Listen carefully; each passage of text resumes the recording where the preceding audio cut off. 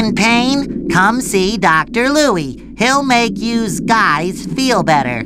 Somehow that's not so comforting.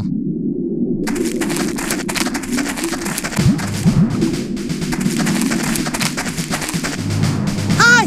What's going on, guys? We are protesting unfair treatment at the hands of the chiropractic overlords. What's a chiropractic? A chiropractor is a doctor who treats the back and spine. And we are not going to take the injustice they deal any longer. Oh, I don't have a spine. I'm a sponge. So I guess I can't join you guys. You are speaking the nonsense. We are all invertebrates at this rally. None of us have spines. Oh, well then what good is a chiropractor? You are missing the point. We are protesting the right to see this chiropractic charlatan. None of us actually want to see him. We just want the right to do so. Patrick, this sounds like a job for two men. Squidward and Mr. Krabs?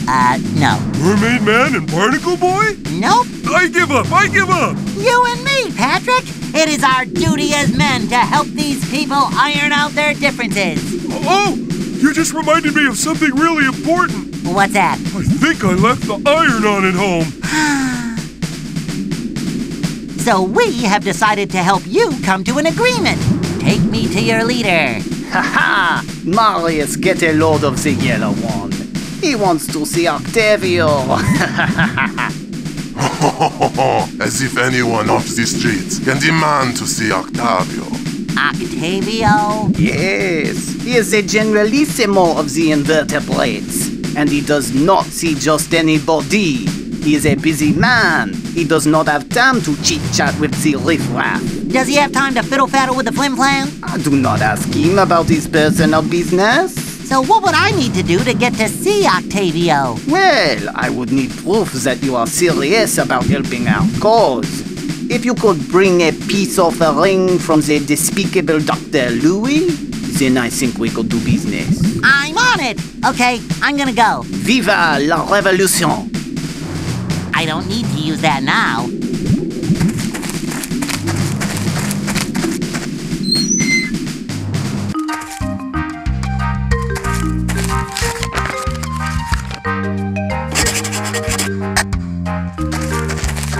Good afternoon, ma'am. Hi.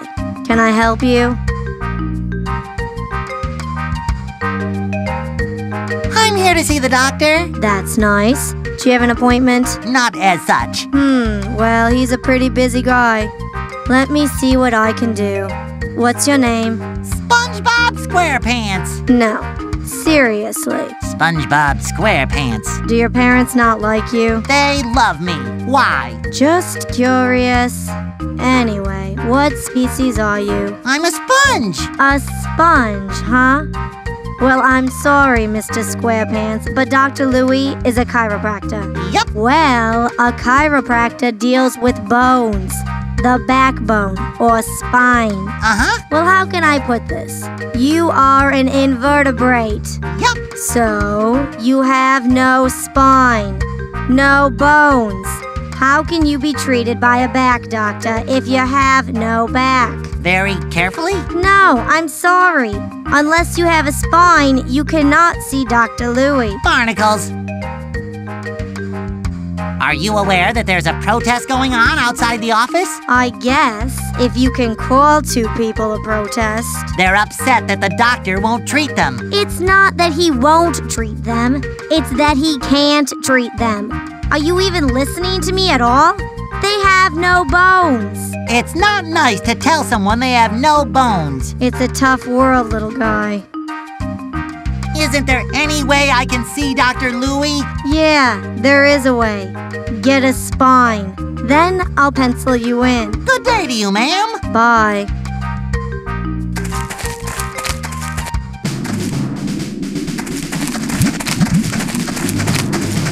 That sea urchin won't miss one little spine. He's got hundreds.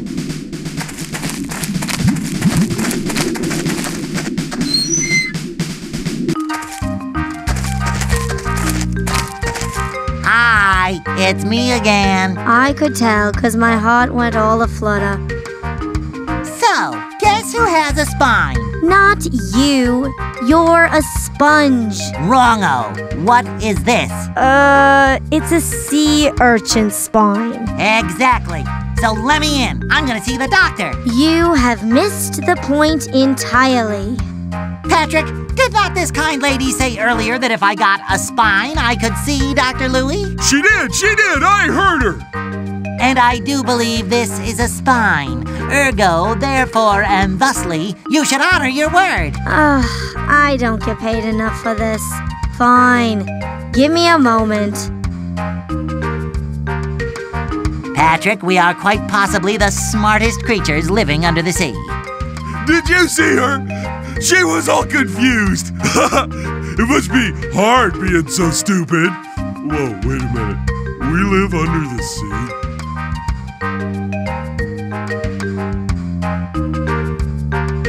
Okay. You can see Dr. Louie now. Hooray!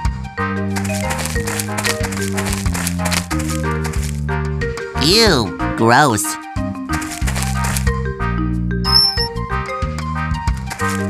Ugh, hospital stuff creeps me out. Hiya, Doc. Hello. What seems to be the problem? I'm here to talk about the protest you have going on outside. Oh, that. Yeah, those guys are kind of getting on my nerves. But the big one, he scares me. Always looking at me kind of shifty and stuff. Why won't you treat them? Hey, I'd be happy to treat them if that's what they want. Wouldn't help them, of course, being that they are boneless. But I'll do what I can. The problem is, they're pretty touchy, especially the leader. I spoke with a member of the revolution, and he said that if I could bring him a peace offering, he'd help me reach Octavio. Really? That's good news. Got anything I can bring him? You can take my stethoscope. You think that'll do? Maybe. Thanks.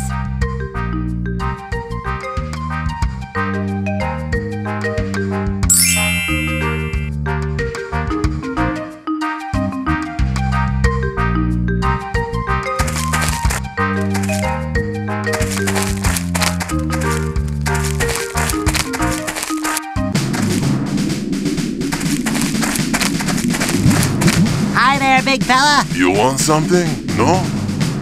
You are quite possibly the largest starfish I've ever seen. Yes, it is in my genes. Bet those jeans have a size 46 waist. Little denim humor. Don't push it. Do you know what's going on here? Of course I do. I am a soldier in the Revolutionary Army. I fight for all invertebrates everywhere. Well, when I say fight, I mean stage protest. But it is every bit as noble. If you guys are protesters, shouldn't you have signs and be chanting slogans and stuff? That's what I said. But our leader Octavio said, it's better we just stand around outside this here place looking mean. And you know, you do that very well. Okay, I'm gonna go. Viva la Révolution! Hi! It's me again. Mon Dieu, don't scare me with your infectious happiness. I got a peace offering from the doctor. This will do just fine, I believe. I will tell you the password to get past Octavio's personal guard, but it will not be enough. You will need to wear the outfit of La Révolution. Talk to my friend Marius. He has an extra one. Okay, what's the password? The password is sticks and stones can't break our bones cause we don't have any. More like a passphrase, really. Whatever. Hi! Did you grow since we last talked? You bore me. Your friend over there said that you had an extra black turtleneck that I could wear. I do. You can have it, but I'm afraid it won't fit. Thanks. Okay, I'm gonna go. Viva la Révolution! SpongeBob, Yes, Patrick? I think I'm gonna stay out here. Okay, have it your way. Wait here, I won't be long.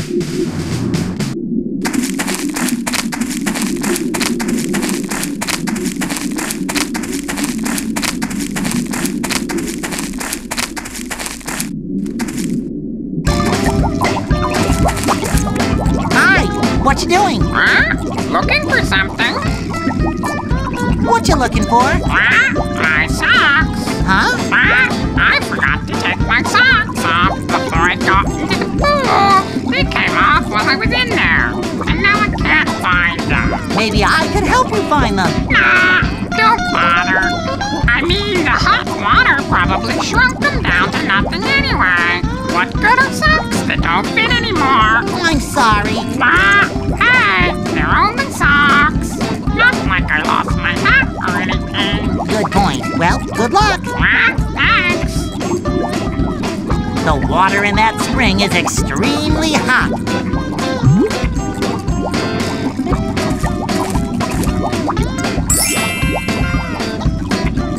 Ha! The hot water shrunk the black turtleneck. Now it's just my size. The hot water shrunk the turtleneck. It's just my size now.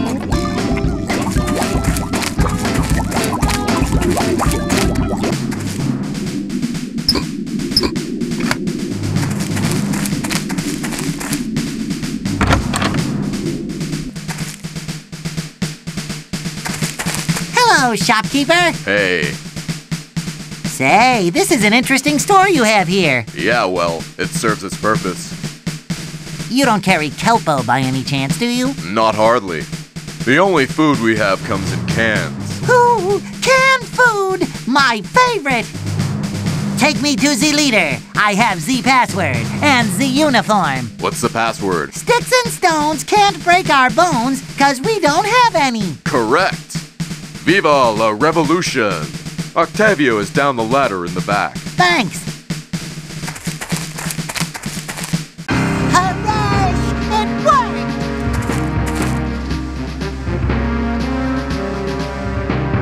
So, Octavio, we finally meet. Apparently. You are a hard man to get in to see. Octavio must protect himself. There are people who would see Octavio hurt. You are not one of those people who would betray Octavio, are you? No! SpongeBob would never betray Octavio! SpongeBob swears! Octavio believes you. So, Octavio, tell me about yourself. If the movement were a living being, Octavio would be the brain. Jack and Marius would be the lungs, and Valjo upstairs would be the heart. And who would be the skeleton? No one! We would need no skeleton. Bones are like crutches, and we have no use for crutches. I like this room. You know why? Because to rage against the dying light stirs your soul to its core. Because a mighty beast lies dormant within your heart, and Octavio awakens that beast within the smell of injustice. A smell no cologne can cover, not even one that cost $5. Well, I was just gonna say 'cause it has a ladder, and ladders are fun! Octavio weeps for the Jew. Hey, your answer was good too. SpongeBob comes with a peace offering from Dr. Louie. He wants to offer you his services. Right now, he's trapped in his office. He's afraid Marius is going to step on him. He just might. So you are telling me Dr. Louie is prepared to treat invertebrates? Yes, and he gave me this stethoscope to give to you as a sign of peace. A stethoscope, huh? Yeah? Dr. Louie offers his noble adversary Octavio a stethoscope? Well... This is momentous. This is like a warrior offering up his trident. Perhaps Octavio misjudged Dr. Louie. I must set up a meeting with this man at once. You! And you, Jello-Bone, Octavio offers his heartfelt thanks. Without you, who knows what madness we might have descended into.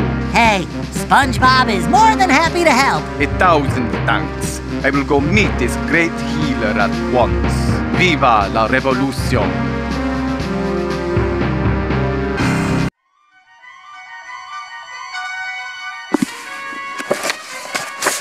Proving that no good deed goes unpunished, Dennis the Hitman catches up with SpongeBob and Patrick. Not so Just fast, when it seems that they will be crushed underfoot, a giant boot crushes Dennis, saving our heroes. But it is out of the frying pan and into the fire, as this mysterious benefactor of a foot turns out to be a hideous giant Cyclops. The Cyclops easily captures SpongeBob and Patrick, who heroically pass out immediately. When they regain consciousness, it doesn't take much to realize that they are in a load of trouble. Help them escape their most dangerous predicament yet.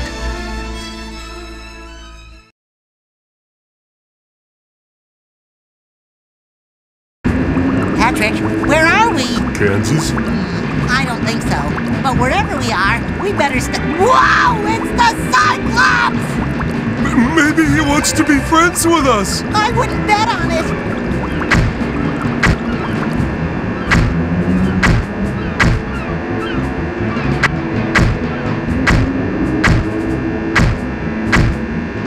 The heat is so intense from this lamp, I can't move. Tell me about it. This doesn't look too good, Patrick. You mean we're not gonna get the crown, save the town, Mr. Krabs? I don't think we're even gonna be able to save ourselves, buddy. I guess what everyone said about us is true, Patrick. You mean that we're attractive? No, that we're just kids. A couple of kids in way over their heads. We were doomed from the start. I mean, look at us. We didn't even come close to the crown. We let everybody down. We failed. Shell City. Yep, we never made it to Shell City. Shell City. Exactly, buddy. That's the place we never got to. Shell City. Okay, now you're starting to bum me out, Patrick. No, look at the sign. Shell City. Marine gifts and sundry. Shell City's a gift shop? But if this is Shell City, then where's the... Pat? We did make it. Oh. SpongeBob, buddy! Don't die! We've come so close! I've got to find a way to bring SpongeBob back to life! He needs water, and fast!